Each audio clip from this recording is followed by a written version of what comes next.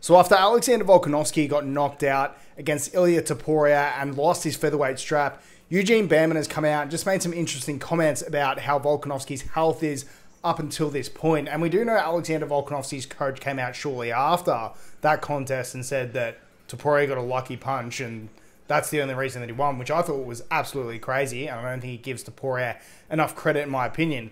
But Eugene Bareman came out and he said that, you know, Alexander Volkanovski, he isn't really having too many symptoms in regards to concussions and that sort of thing.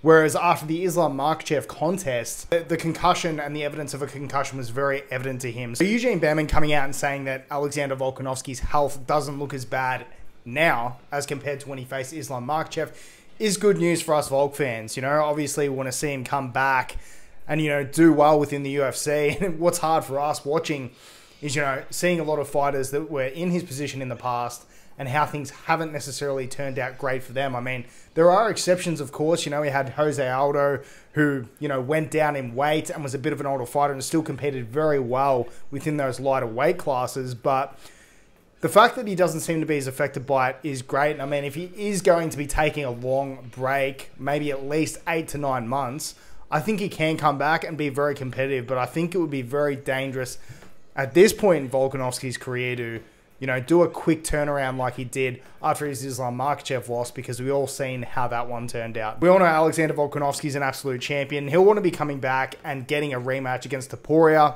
I know in one of my last videos I said that I don't think that he should do that, and I don't think he'll touch the title again. But in saying that, one of the reasons that I said that is that, you know, he's incredibly active, you know, and he likes to be incredibly active, and I sort of assumed that after this knockout he's going to get right back in there within 3 to 4 months.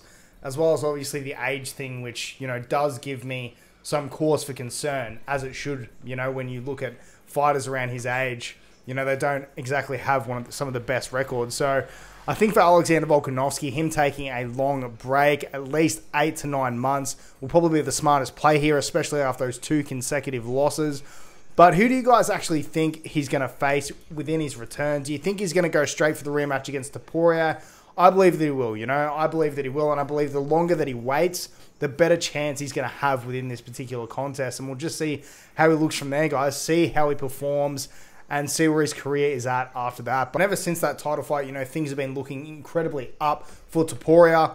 Obviously got his Spanish citizenship granted to him after that win. So that is something that's very much changed his life. So congratulations to him. But that's it for me today, guys. If you do like this content, make sure to subscribe. Take care.